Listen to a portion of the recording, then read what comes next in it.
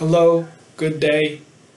Today we have the talk on lose weight and deliverance on gluttony. So, okay. First, I'll start with the most important. In the name of Jesus Christ, I do this talk and this deliverance. And please help me, Holy Spirit, so I can do it the best way that I can and to help the people that are watching this. Okay, so let's start real quick with, we got Proverbs 16, 19, 20, and 21. Proverbs 16, 19, and 21. It's actually Proverbs 23. I had it on here with 19, but it's 23, 19 to 21. 23, it says, "Listen, my son, and be wise, and set your heart on the right path. Do not join those who drink too much wine or gorge themselves on meat, for drunkards and gluttons become poor, and drowsiness clothes them in rags." Yeah, like this goes with laziness and sleeping a lot and stuff like that. So I mean, they're advising us. This is written from Solomon, and he was very wise. So we should take this very much into consideration.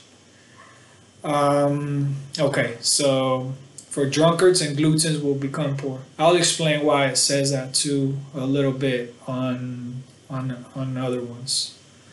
But I want to go to this one. It's a very important one. This one is Isaiah 58, the true fasting.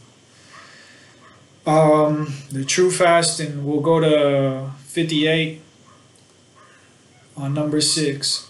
"Is not this kind of fasting I have chosen, to loose the chains of injustice and untie the cords of the yoke, to set the oppressed free and break every yoke?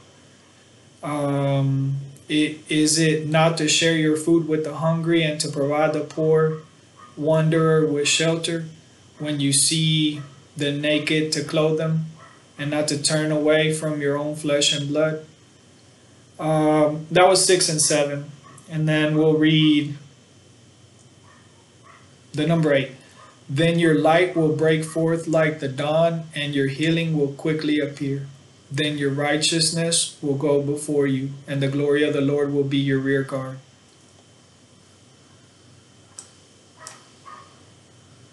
And we could do the 9. "Then you will call, and the Lord will answer, and you will cry for help, and he will say, 'Here I am.'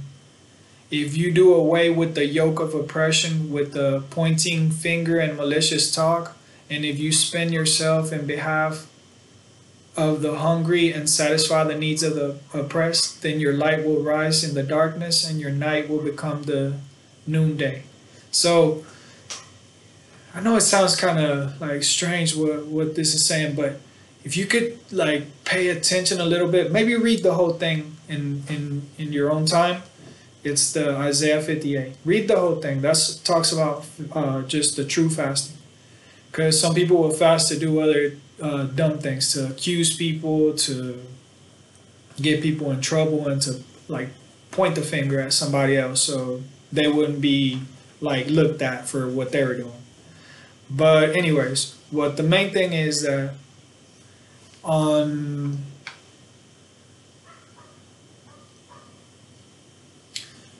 try to do a donation. This is what we get from this. Try to do a small donation of food to the people who are needy and hungry. And what this will do is, from what this is saying, then your light will rise in the darkness and your night will become like the noonday. Right now, the darkness for us is the gluttony, the overweight, the sugar addiction, all those things. Those are our darkness, because those are not allowing us to be healthy, not allowing us to exercise, maybe not allowing us to do a lot of things that we want to do. So this is a good thing. It'll be a good thing if you can do a donation to whichever profit you want, but something that you think will be good to help the people that are hungry or something like that. So what this is going to do is, like I said, it's going to bring light into the darkness, which the darkness is the gluttony. And then your light will break forth like the dawn, and healing will quickly appear. So, healing. We're going to heal from this problem that we have.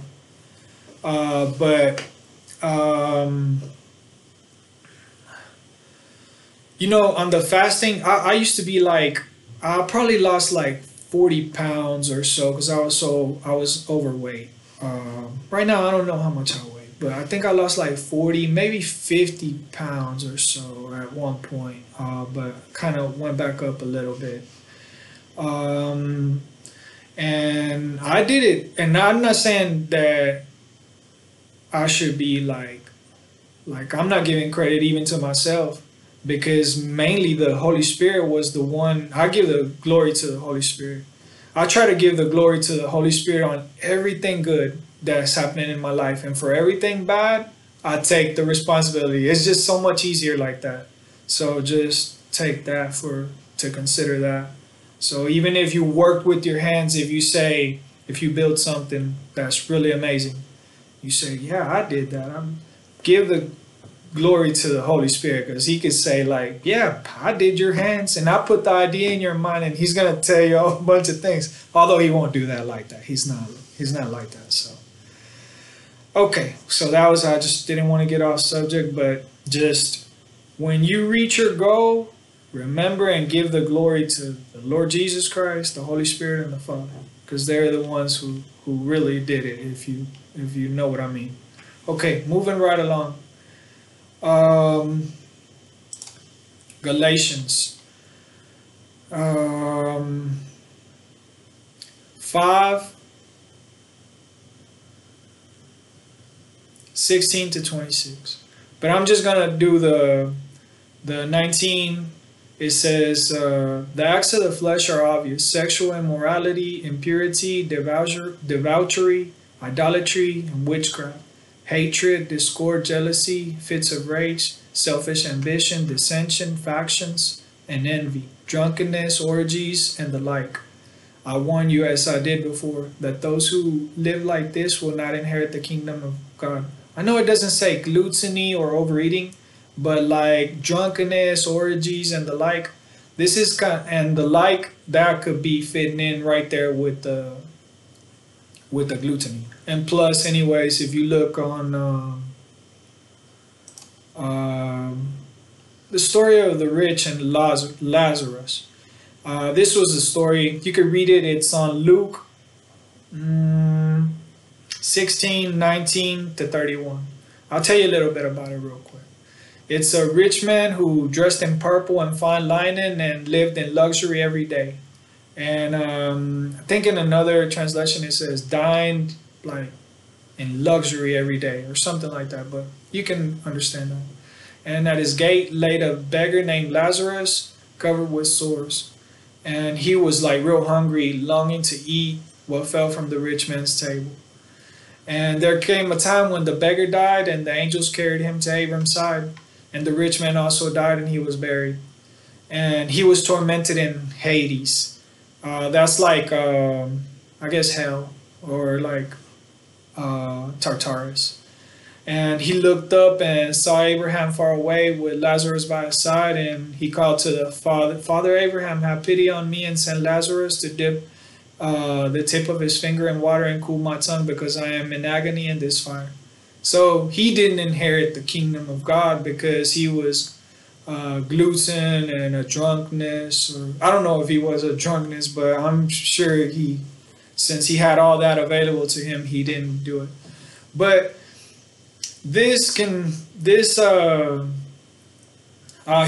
Abraham told him, "No, remember, you in your lifetime you received your good things, and Lazarus received bad. So now he's comforted here, and you're in agony." And if you could read that, you could read that in your own time. It's the Luke 16:19-31. So basically, maybe if you would have just done a good deed and helped Lazarus and give him food, it could have been so much different. And Basically, that's for the second life, right? But Jesus Christ will have mercy on us if we begin to show mercy on the people, on the other people who maybe are struggling.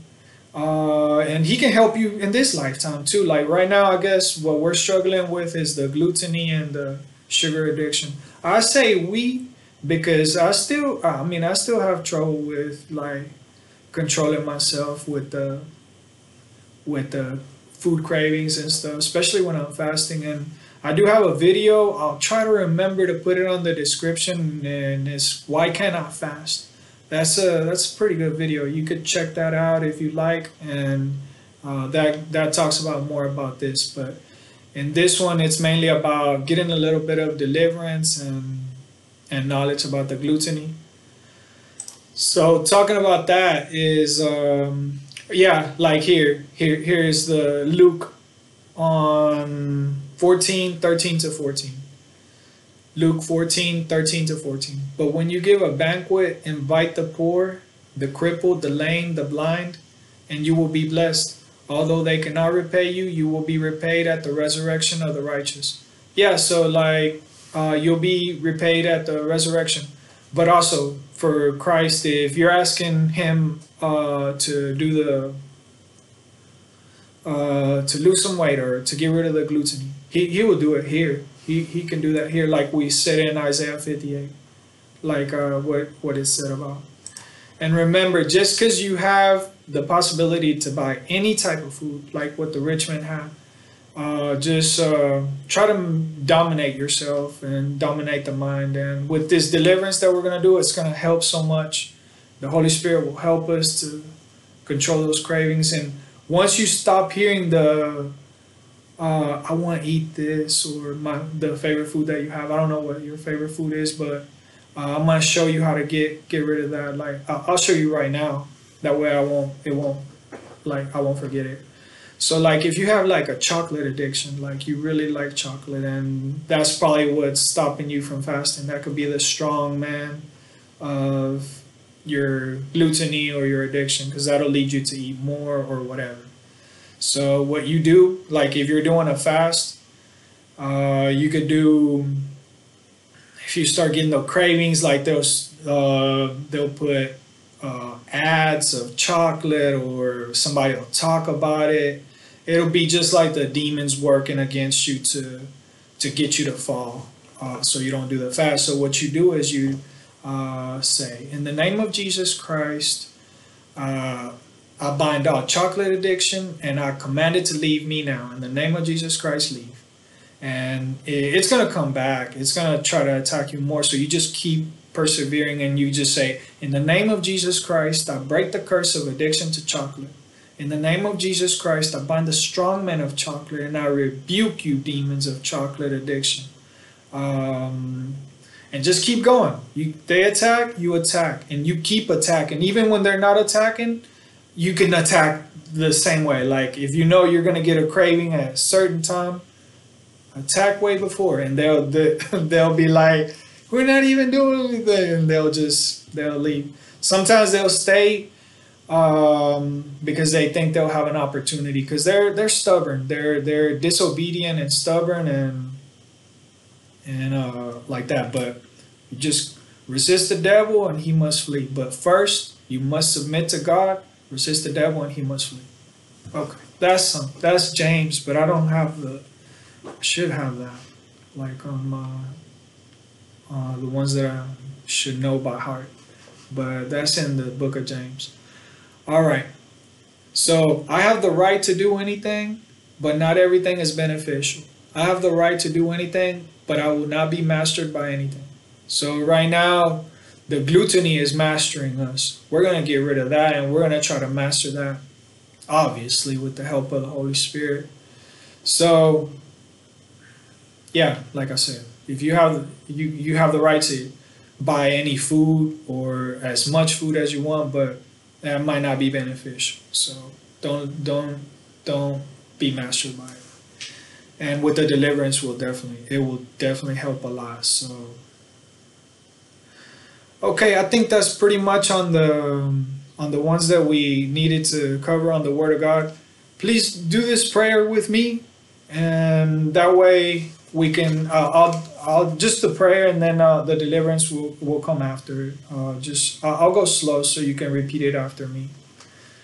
In the name of Jesus Christ, Father, please forgive me for gluttony and for all sins that have brought me to be overweight and food addictions.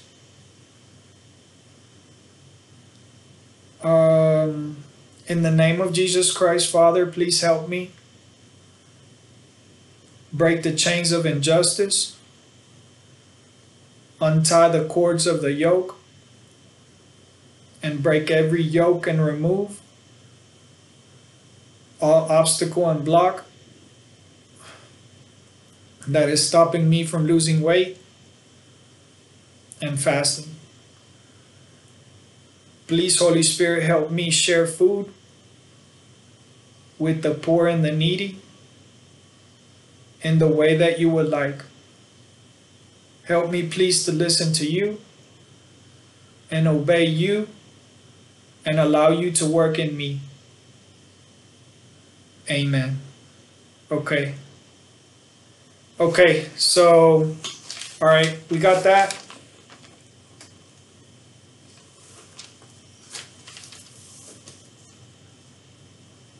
Okay, now I'll pray a little bit, and then I'll start with the deliverance. So you don't have to say anything. You could just receive at this moment.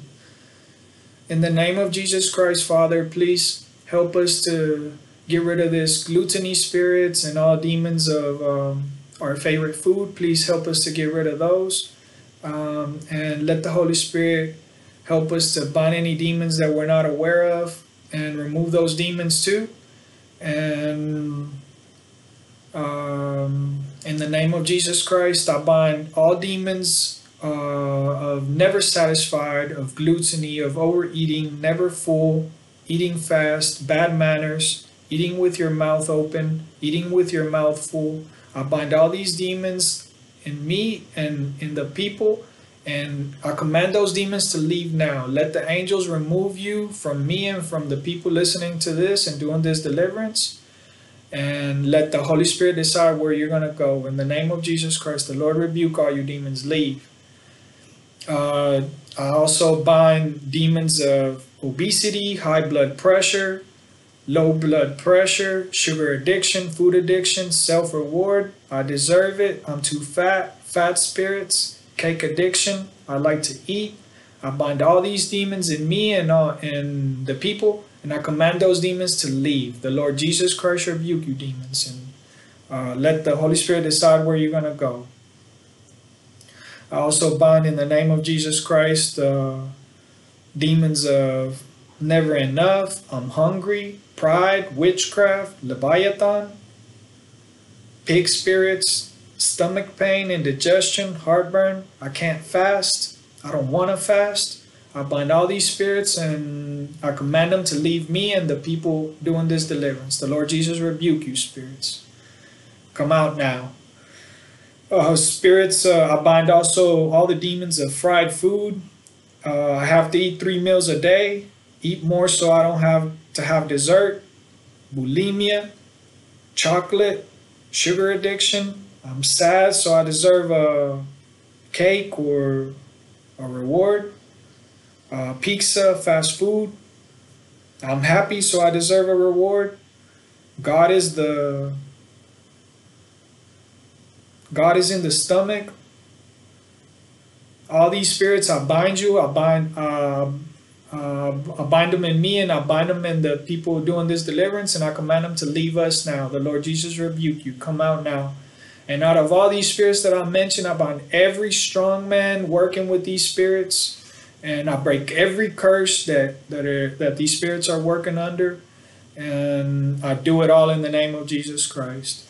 And please, Holy Spirit, all the spirits that you want binded that are blocking us from reaching our goals on the gluttony and on losing or reaching our goal to be healthy and reach our weight that we want to be at, please remove them, Holy Spirit, as it is.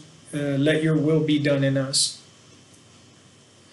And also in the name of Jesus Christ, just remove all those spirits that you want removed, please, Holy Spirit, and loose spirits in us. Fasting, healthy eating, eating slow, losing weight. I can achieve it. I can achieve all things through Christ who strengthens me. Exercising, motivation, health, power, humility.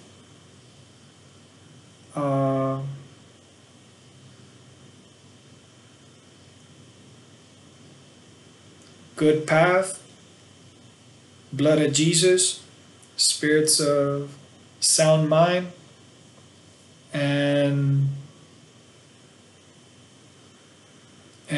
let all the spirits that you want, Holy Spirit, also the fruit of the Spirit and all the spirits that you want loosed in us, let them be loosed in us as well. And let these spirits replace all the spirits, all the demons that we kicked out that are not helping us in the getting rid of the gluttony and the losing the weight and all that. Okay, thank you so much, and let the glory be to the Holy Spirit, the Father, and the Lord Jesus Christ. Thank you. Bye.